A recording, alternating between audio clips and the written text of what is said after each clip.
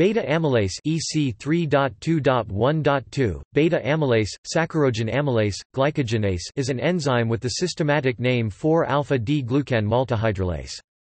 This enzyme catalyses the following chemical reaction. Hydrolysis of 1,4-alpha-D-glucosidic linkages in polysaccharides so as to remove successive maltose units from the non-reducing ends of the chains. This enzyme acts on starch, glycogen and related polysaccharides and oligosaccharides, producing beta-maltose by an inversion. Beta-amylase is found in bacteria, fungi, and plants. Bacteria and cereal sources are the most heat-stable.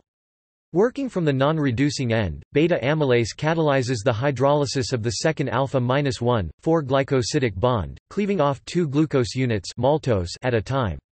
During the ripening of fruit, beta-amylase breaks starch into maltose, resulting in the sweet flavor of ripe fruit. Beta-amylase is present in an inactive form prior to seed germination. Many microbes also produce amylase to degrade extracellular starches. Animal tissues do not contain beta-amylase, although it may be present in microorganisms contained within the digestive tract.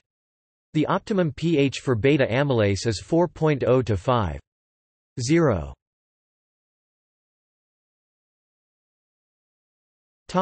See also: amylase, alpha-amylase.